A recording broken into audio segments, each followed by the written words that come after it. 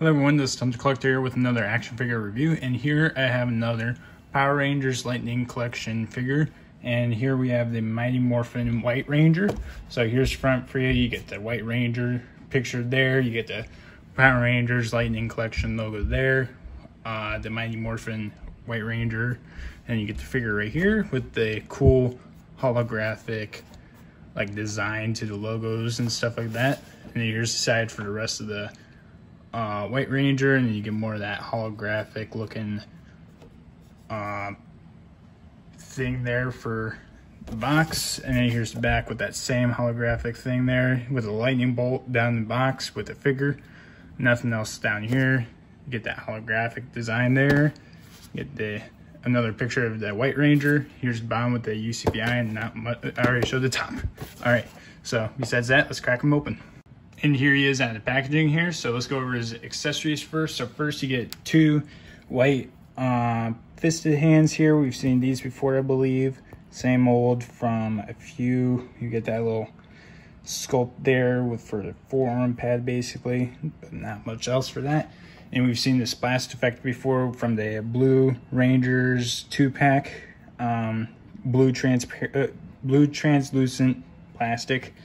And it should have like a little slant here to put across the sword, just like this somewhere. Don't really know how to use this, but yeah. And then you get a sword here, which I think is really cool. You get that cool gold design there. You get that gray silver there for the blade. And you get white around there. You get that cool logo there. That's gold. Really cool detailing here. Nice sculpt for the sword. And you get that cool looking tiger looking end there for the handle. You get the stripes for it too, and the ears. So that's cool. But yeah, there's a sword, and you get this head sculpt from. I don't remember the character's name, but I remember him looking like this. You get the ponytail in the back there. So that looks good. The eyes look good. They're not cockeyed or anything like that. They got really good detail for it, so that's really good. Besides that, let's go over the figure now. So you get that helmet here. You get the nice gold design there. It kind of looks like a tiger, like it did in the movie, in the show. You get the little ears there. You get the gold stripes around there. Get the little mouthpiece there that is silver. You get the black visors, black stripes there for the tiger look. And you get that White Ranger logo on the center of his chest there with the gold vest around it, with the black vest there, with the gold shoulder pads there. It's a soft plastic, so if you guys are able to, you could take it off if you want, but obviously I don't see a point in doing that. So yeah, and you get more gold detailing around there. Here's the back. You get gold around it, straight down the middle. And you get the black, the gold bicep strap things for him. There, and there. And you get the gold bracelets with the gold black outlining there. And you get the sword holding hand here. And then you get the salute hand here. And then you get his belt here, which we've seen before. You get that holster for his sword on the side. You get the white pants. You get the gold ankle boot things for him with the black outlining. And then yeah. And then let's go over his articulation.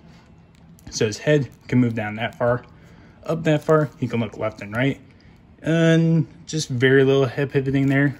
His shoulders can go out that far. The shoulder pads kind of get in the way there. You could kind of do 360 rotation. Like I said, the shoulder pads get in the way there, and I'm having trouble putting it back in position. Oh boy. Houston, we got a problem. Okay, it's a little awkward to put it back in position. And he does have a butterfly joint, so you go that far back, so that's good. He has a bicep swivel, double jointed elbows. Let's see if I can get out of there, hinge to go. There you go, really far. And then his wrist can hinge down that far, up that far, 360 rotation around there.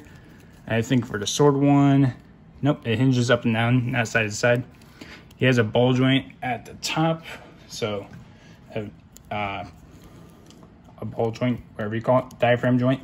So you can go forward that much with that, backwards is that much. You can go side to side. You can do 360 rotation around there. He has an ab crunch at the hip, so he can go down that far with all joints going.